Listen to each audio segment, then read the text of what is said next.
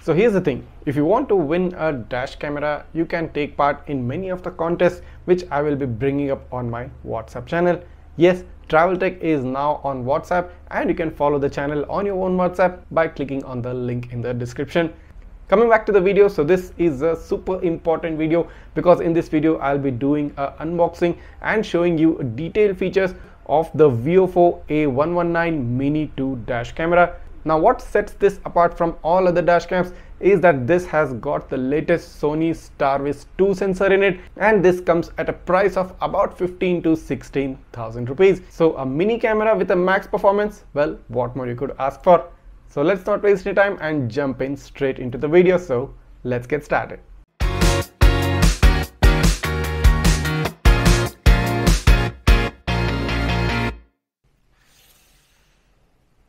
So here is the box pack of the VIOFO A119 Mini 2, and on top of the box they have specified all the features, the main highlighting feature being it comes with a Sony Starvis 2 sensor. So it has a 2K resolution which supports HDR.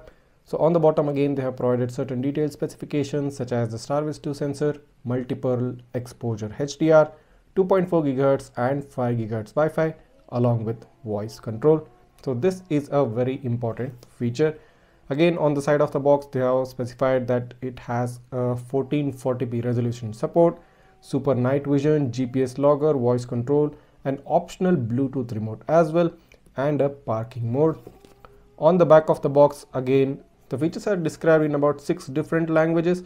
Let's take a look at what they have mentioned here. So it supports a resolution of 2560 into 1600p at 30 frames per second and 2560 at 1440p at 60 frames and 30 frames per second. It supports a Sony Starvis 2 Type 1/2.8 inch IMX675 image sensor. It has support for intelligent voice control, built-in high-speed dual-band Wi-Fi 2.4 and 5 GHz, built-in GPS logger, supports advanced parking mode, and supports micro SD cards up to 256 GB. On the other side of the box, they have given QR codes to download the VIOFO app on both the Apple App Store and Google Play Store. So let's dive down into the box and take a look at the contents inside. So right on top you have the VIOFO branding. So if I open up this box here, you have the dash camera enclosed in a plastic cover. So let's take it out. Ooh. So this is a very miniature camera. It's almost like a toy here. So you can see in the scale of the camera compared to the size of my hand, it fits well within the palm of my hand. And that's a very cool thing, I think, because this will be very easy to conceal and it will be difficult to identify that there's a dash cam in the car. So this small form factor is really a plus point for me. So I'm really impressed with this small size form factor of this dash cam. So for the time being, let's keep this aside and jump into the box and take a look at what else is inside. So you get a user manual for the Mini 2. So this will be helpful for all those who want to take a detailed look at all the specifications of the camera.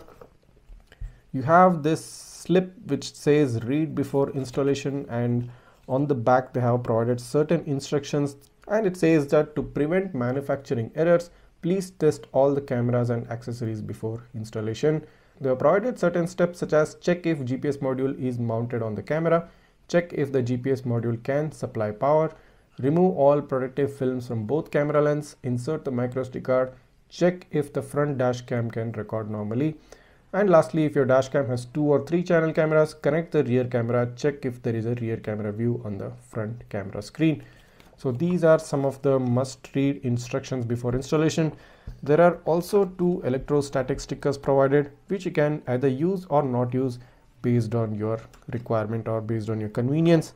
Following this, you also have a professional customer service card which provides all the details such as their website, their email address, phone and WhatsApp number, and also a live chat option.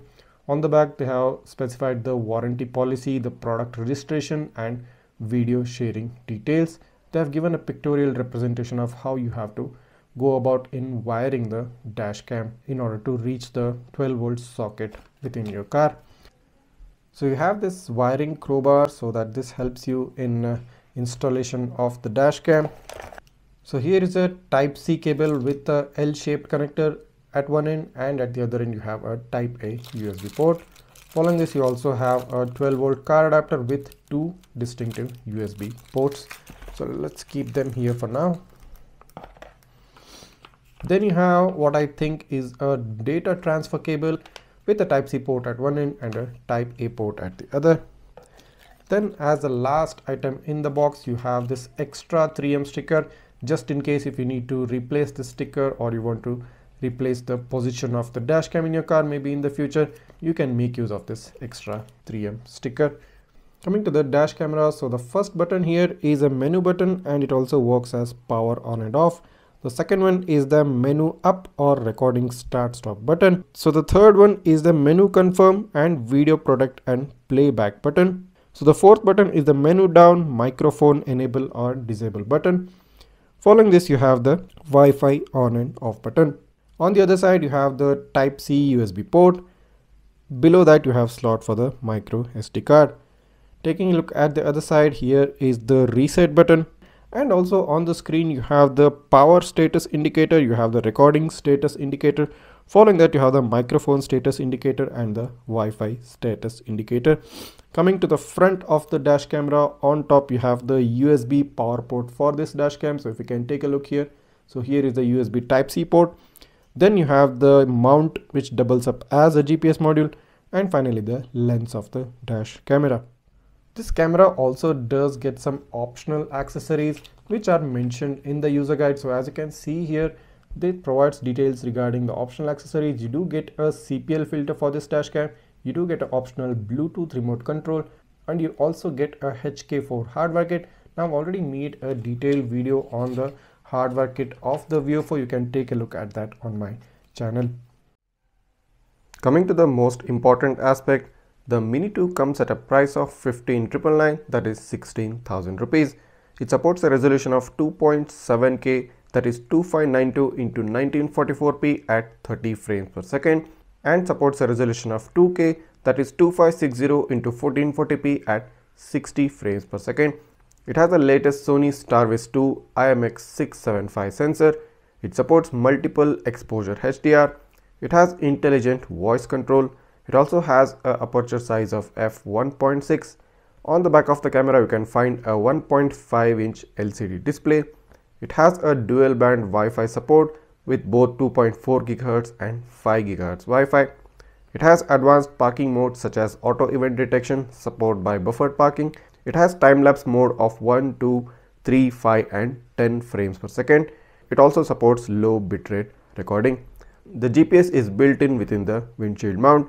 It also supports optional Bluetooth remote, a CPL filter and a HK4 hardware kit. And it also supports a high endurance microSD cards up to 512 GB. Coming to the daytime sample from this dash camera, so as you can see, this is recorded at a resolution of 2592 into 1944 at 30 frames per second, and these were quite overcast conditions from the time where I was shooting. Taking a look at the license plate read, now I can see the license plate is pretty much clear, a slight bit of noise due to a lesser resolution when compared to a 4K cam, but nevertheless still a very good license plate read in such dim overcast conditions. The overall video footage quality looks very much natural. The brightness, contrast, saturation, sharpness levels are reproduced accurately to what our naked eyes can see. Well, I couldn't make out the difference if this was a camera footage or if this is footage which I am seeing with my own eye. So the accuracy in terms of the color saturation, in terms of brightness, contrast is very much good, and this is something really excellent from this mini dash camera. And considering the fact that it can give such a good video quality in dim, overcast, cloudy conditions, I expect this camera can perform even better in bright sunlit conditions and can give equally good footage in night conditions as well. So if you want to take a look at the night video samples and along with that the license plate readability of this dashcam in all of these conditions, make sure to follow Travel Tech and subscribe to my channel, and also do not forget to like this video before you move on to the next one. I'll be bringing up many more interesting videos on this dashcam, and many other dash cameras are coming here with the future as well. Also, if you're interested in purchasing this dashcam, the link to purchase it is also provided in the description below. Go ahead and check it out. If you have any doubts or queries, do write them down in the comments and I'll try to get back to you as soon as possible. And as previously mentioned, Travel Tech is now on WhatsApp. Go ahead, click on the link in the description and follow Travel Tech on WhatsApp and stand to win lots of exciting prizes. So this was the video for today. Thanks for watching and see you in the next time.